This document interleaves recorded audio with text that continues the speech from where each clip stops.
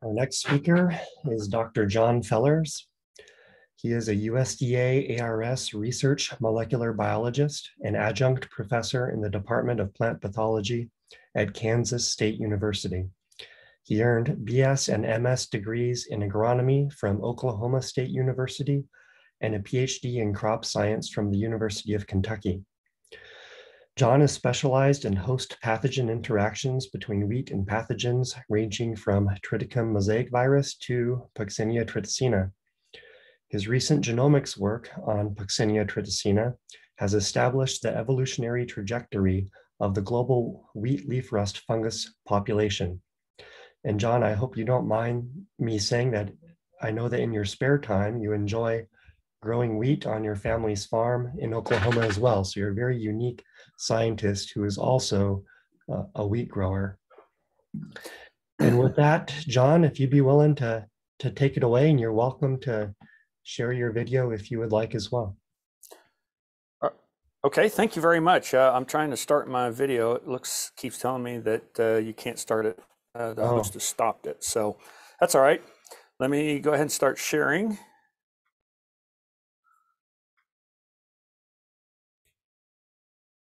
All right. Is that working? Yes. Okay, great. Well, I thank you, Matt, for that introduction, and thank you, everyone, for your time today. This is a really big honor for me to be able to do this. Les has been a great friend to me and a mentor. And at a time in my career when I was making a major change, Les came in, and not only Les, but others at the CDL helped me transition from running a DNA sequencing lab for wheat into actually starting to understand a major wheat pathogen. And so in 2000, I came to USDA in 1999. We established a wheat genetics wheat DNA sequencing lab where we working on cloning resistance genes, where we did LR21 with Bikram Gill, and then and then in 2005 and 2006, USDA funded the regional wheat molecular marker labs, and at that time we decided to move the sequencer that I had in my lab down to Guihua Bays, who used it for molecular markers. And so at that time, Bob Bowden suggested that I work on leaf rust. And so that started my walk down this path. And so Les has had a major influence. And so Les and Jim Colmer were actually one of my first customers for our DNA sequencing facility, and they had created a library using repeat capture columns and cloned up a lot of these SSR candidates, and we sequenced them, assembled them, and ended up with about 21 SSRs, which have been used quite a bit by Jim and his work, and really has helped us understand really a lot of what we know today about leaf rust genetic structure, population structure, not only here in the US but worldwide. And so this was a very key paper and key data, and it was fun putting that together and seeing not only that sequencing facility that was funded by the Kansas Wheat Commission work on wheat, but also one of the major pathogens that affects Kansas wheat. Well, during that time, I had a postdoc by the name of Dr. Craig Webb, and we were trying to figure out a way how we could tag effector genes. We didn't have a genome sequence at that time, and so I had done some work in my postdoc working on using DS tags to try to tag disease resistance genes in tobacco. So the idea was to use the gene gun and use just a common plasmid expressing GUS to try to insert it into the genome of the rust to try to knock out an effector to do selection pull those tagged genes out to see if it would work. And so Les was actually working with Goose Bachran at the time and Richard Staples, and was able to set us up with the plasmids. We got the techniques for isolating DNA since I was new at leaf rust, and we isolated DNA. And through Craig's work, we were actually able to show that we could actually get GUS to express in rust spores. And we had some initial data to where we showed the plasmids were actually inserting into the genome, but we were not able to effectively prove that we had actually tagged one of the genes. Later on, as the genome community started moving on, we'd already in major crop species, the back sequencing was the thing to do then if you wanted to get your genome sequenced. And so Les had just started putting together the stem rust genome, and Goose Bachran had done a leaf rust back library. One of the things that's very unique about rust DNA and rust genomics is it's really difficult to get long DNA out of rust. Don't know whether it's because it's just the way we have to get the DNA. You either have to use spores. We all know you can't grow it in culture. So we have to germinate the spores on a media and isolate the DNA from germinated spore mats. So something about that process, it's really difficult to get long DNA. But Goose worked really hard and got a nice library. And so he had actually isolated several backs and sent them to me, and we put them through the sequencing facility, doing back shearing and pieced them together. And once we got those pieced together and got gene called, we were able to do direct comparisons to stem rust. And so Les had provided us the sequence for 2 supercontigs, which actually represented the 2 haplotypes in his particular race of PGT. And as you can see from this data, that there's collinearity between the 2 species. But in between there, the repeat elements are quite a bit different. So the dark blue here are the genes that were predicted. This particular back was pulled out by a clone for this gene for RAD18. But the lines that I'm showing here show the synthesis genes on the other genomes. But it also showed the uniqueness of the 2 genomes within PGT and just really how different they are. So this was a step forward in the leaf rust genome and understanding how the genome was put together. But probably the biggest thing that really has affected my career the most was Les had been working with Christina Cuomo at the Broad Institute, and they were working and getting pretty close to a finished genome for PGT. And he called me up one day and he said, you know, I believe the time is right and people are talking that it might be the right time to do a leaf rust genome. So he encouraged me to put a grant together. And so with Les and Goose Bachran and Christina, we put a grant into NSF and USDA, and we were able to get the leaf rust genome project funded. This was also a very unique time in the world of genome sequencing. This was the time where we were phasing out the old 3730s, which was based on Sanger sequencing, where you get 1 sample per lane and you could get 600 to 800 bases of DNA per run and only do 100 samples roughly every 2 hours. So the accuracy was very good, but it was still very expensive to get the sequence. So at this time, the 454 machines were coming online. They were greatly advancing the amount of DNA that we could get. Also, the Illumina sequencing was also starting. Even though they were very short reads at the time, they could actually crank out a lot of data. So we started down this road. I we decided on sequencing the race 1, which was collected in the 1950s.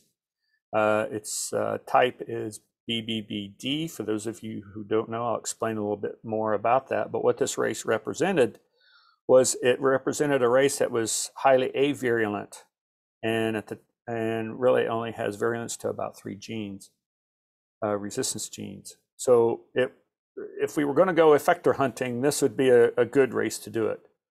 So we got the race, purified it, sent the DNA to the Broad, and they were able to sequence it using 454 and started the assembly. But the unique thing that happened was that during this time that the sequencing costs started dropping. And so Christina would continually call me up and say, hey, we still got money. And so Jim Calmer then stepped in and was able to provide us with many races that he had collected, not only just within the US, but Canada, also with Europe and some Ethiopian races. So it was a unique way to really look at the different, or it gave us a really opportunity to really look to see how these isolates and how these races were evolving. So this paper that I'm showing here, also during that time, Ximing Chen, who I see is in the group, his group and Scott Hulbert were also sequencing a striaformis isolate that they had. And so we were able to put all of these together with the help of the Broad Institute to really look at the 3 genomes to see. It was a really good initial assembly, although they were all haploid assemblies, of the 3 big serial Rus. And so it was, I believe, it was a big step forward in us understanding what the genomes were about. But in my title, I talk about leaf rust races and the emergence of them. For those of us that work in the field, it's great job security, because as the rust changes, then that means for the breeders is we got to go find new resistance for them. They have to get it integrated, and the cycle is continuing. And as the sign on Bob Bowden's door says, rust never sleeps, and therefore it's a constant battle for all of us. So, but the understanding about how this happens is we really don't know. We always assumed that it was by mutation. The new races would always seem to appear with the release of a new leaf rust resistance gene. And so we just didn't know. And really, most of the biology that we know about leaf rust is based on virulence or avirulence to particular leaf rust resistance genes.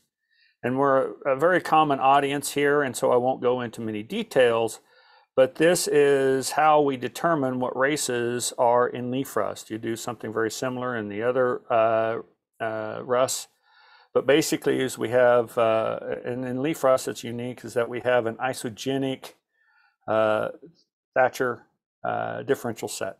And so we have a set of, these represents the resistance genes, and so we set these up in sets of 4, and based on how that particular isolate that was collected reacts to this group of resistance genes, then the race is given a designation, a letter designation that helps us identify it. And so the TTKS that you see in stem rust is based on a very similar system. So basically, this is really for a long time the major biology that we know about the fungus. So, but how do the question still is how does this happen? How do these new isolates come about? Well, one of the first things and it was really due to the fact that we just didn't have the sequencing capability. Many people were doing ESTs, and those are cDNA clones made from various tissues. And Li Huang was a postdoc with Bikram Gill and I, and she had isolated Hostoria and made a cDNA library. And then Vanessa Segovia was a PhD student. she sequenced the library, and we identified these clones here that had the characteristics of what an effector protein might look like. It has a secretion signal. It's short, and it has a tag at the amino terminus. And so we took these clones and we started to use a gene gun as a method of trying to verify this. And in this work, this is based on the idea that as you can co-bombard a clone expressing the particular candidate with another clone expressing GUS. The idea is that if this protein or this gene produces a protein that triggers hypersensitive response, the cells would die off and you would not see blue. So the particular our gene that we were looking at was LR26, which is a Ry translocation. And as you can, these three were the candidates they were mainly working on. The PT3, you saw no difference between Thatcher, LR26, and Thatcher. The nice thing, as I said, these are isogenic. These are 6 back crosses. So they're very isogenic to Thatcher. So it makes a nice genetic background to do this kind of work in. We have PT12 here, you see no difference, but in PT27, we see a significant reduction in blue spots. So this was a candidate that we have, but as you all know, is that we really actually need the gene, the resistance gene, to actually do the proof. And at this time, this gene was not cloned, and there was we did not have the tobacco system that we have now to actually prove what the resistance, that these two actually interact. So then came along the Leaf-Rust genome. So the assembly that we put together is a haploid assembly. And so the one that's been currently available is, we call that version 2. It's a 31x coverage. The haploid assembly is 135 megabases. It's pretty fragmented. There's a lot of contigs in it, and then the contig in 50 is pretty short. But we compared that to Les's genome, which was made using Sanger, and which is 12x, and it's 88 for a haploid genome. The Striaformis PST78 genome, which was also being done by Broad at that time, was 117 megabases. And so Leaf-Rust is really the larger of the three. We found that about half the genome of this assembly was repetitive elements. So being a glutton for punishment, not only working on a hexaploid wheat that is full of retro elements, I now work on a dikaryotic organism that is 50% repetitive. So we all must enjoy working with the difficult systems. But in this genome, we predicted about 15,000 genes, of which a little over 1,300 were predicted to have secretion signals. So that's a huge effector complement. As we all know, the different stages that Leaf-Rust has, it needs a lot of these genes for all the different hosts and different stages and the different structures that it needs.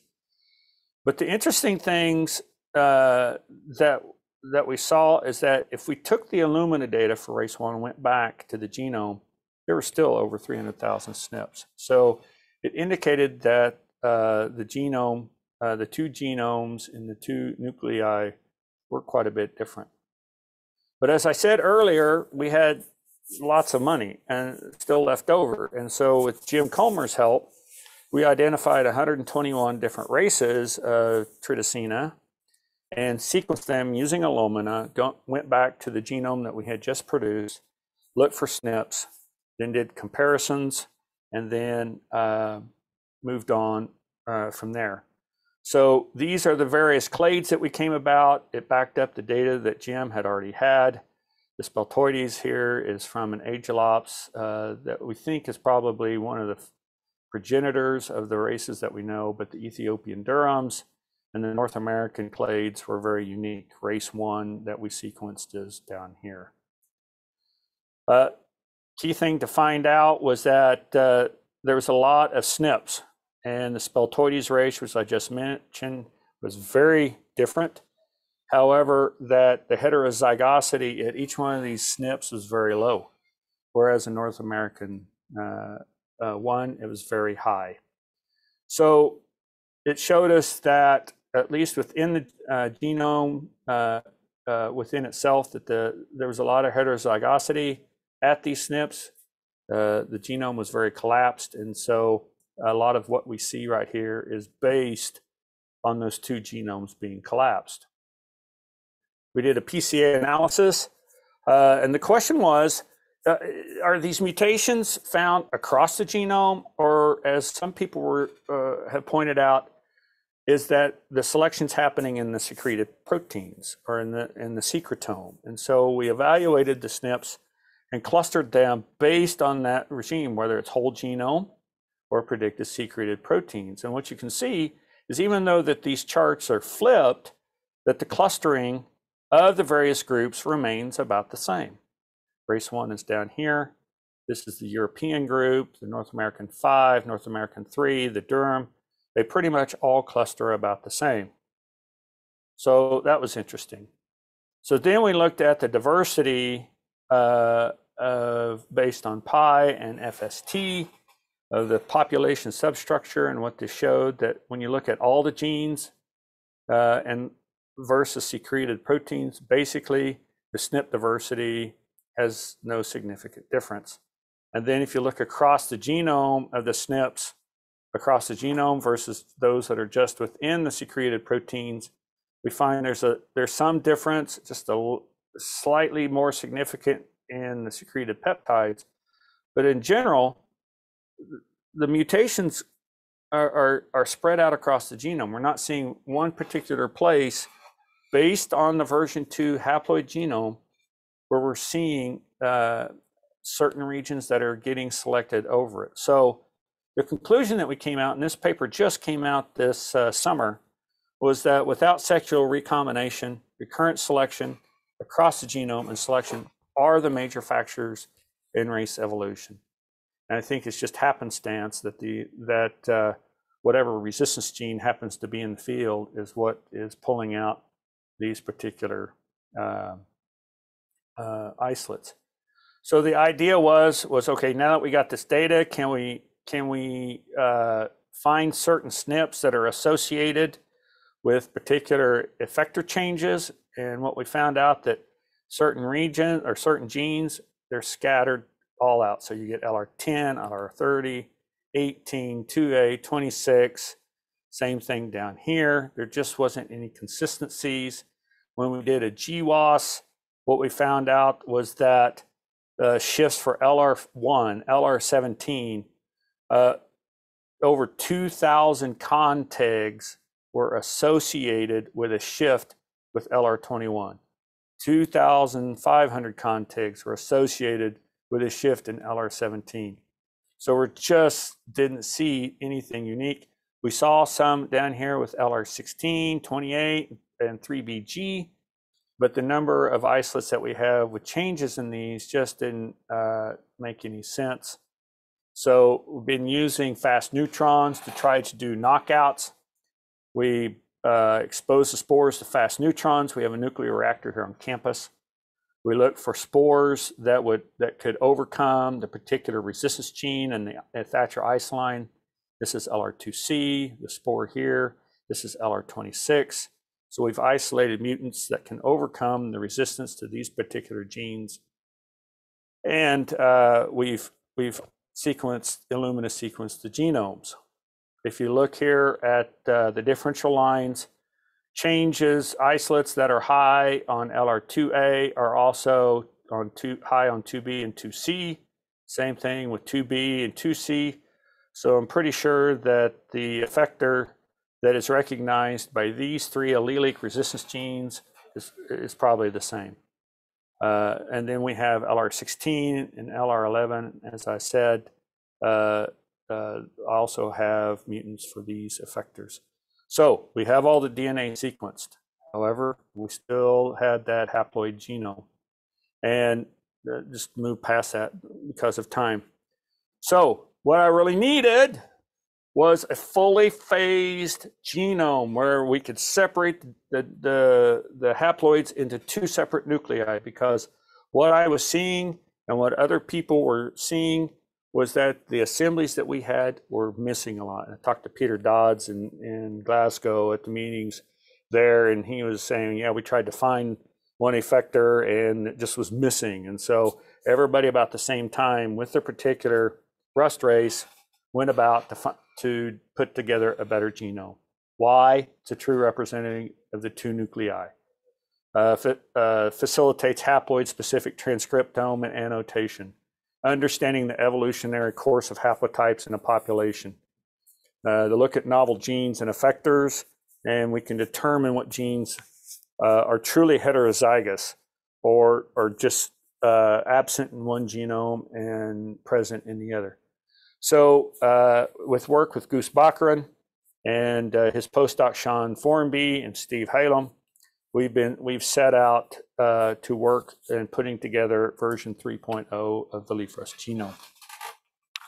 So there have been several papers that have just come out, and one is from Jana Sperschneider's. It's in BioArchive. They've put together one for Peter DeSena, so does Robert Park's group. Each one's are in Jana's assembly. They do have two haplotypes, but the various contigs haven't been assigned to the specific nuclei. Robert Park's work, there's no curation. There's contigs there's some issues with them, and and they did not use Hi-C to do the scaffolding. So we set out to do a simplified diploid assembly using long reads, and then using this pipeline of purging, calling variants, haplotagging, putting them into haplotype 1 and haplotype 2, then going back and refiltering and reassembling. We believe that we've got a pipeline pretty much worked out where we can do this. We're using Oxford Nanopore system. As was mentioned earlier, Dave said that Diane has put together a system for field base where we can use this harmonica-shaped sequencer that's cheap to do genomes. I had already been putting together Nanopore. David Cook, who's in my department, introduced me to the system. So very quickly, I was able to produce a 76x coverage with read links of over 22 kb. And if you think about the Sanger sequencing, 600 base pairs, this is very significant, especially when working in a repetitive genome. We already had Illumina data from the previous work, and I'd already done some Hi-C work. The key thing about this is that I was using the same spore mats and the same isolates and the same spore collections that was done on version 2.0. Just quickly go through here. This is the initial assembly. We looked at 4 different assemblers. Canu is really the current one that everybody seems to be using in the fungal world. It is diploid aware, but it showed some issues, a larger genome than we were really expecting. We settled on NECAT, which went from almost 15,000 contigs to 120. The longest one was 8.4. So it looked like a very good genome or assembler. So through our pipeline, we were able to separate them out into 2 haplotypes, very small number of contigs. The most unique thing is that we are consistently getting the longest contig to be about 9.4 megabase pairs. So we think the longest chromosome is this length. Through polishing and using the reads and working on making sure we can get them separated into the haplotypes, we're now down to the point where 50% of the contigs are above 7.1 megabases. At 90% of them now, we have 21 contigs, super contigs, and 17 for H2. And each genome now, we believe, is 126 to 125 megabase pairs. So we're pretty confident that the total genome now is about 250, about twice the size. So are there any major differences between the haplotypes? Yes. This is the H1 genome. These are the reads for phase that were phased to H1. These were the long reads phased to H2. This is a predicted effector. This is another gene here that has been split, but you can definitely see that there's a gap here. So my wait, I hope, in trying to find these effectors has not been in vain, because we're definitely showing that in one haplotype, there are genes present that are predicted to be effectors that are missing in the other. So we really feel like that the genome that we're putting together, and we're putting the finishing touches on it right now, and hope to have the paper out soon. So like I said, this is work mostly done by Sean Formby, who is, and this is the data that he has put together, the data that I've shown using my sequence and some of Goose's sequence. And then Halem is doing the gene prediction. So these are the collaborators that I've had during this time. Carla is my new technician who's doing the sequencing, and Joe is my new student working on some other leaf rust aspects, but on the plant side. Craig Webb did the transformation work. Meyer and Bruce did some of the assembly work on the backs, and Vanessa Segovia, like I said, did the cDNA work. But also Jim Comer has been also another mentor and a friend at the CDL, and has really taught me a lot and been patient with me. Both he and Les has been patient with me in my transition from wheat genomics over to the fungus side. Goose has become a long-term friend and collaborator, and we've worked well together in producing these leaf rust genomes. Sean works for him, but as he works tirelessly to make sure that the assemblies that he puts together are accurate, and I really appreciate his tenacity.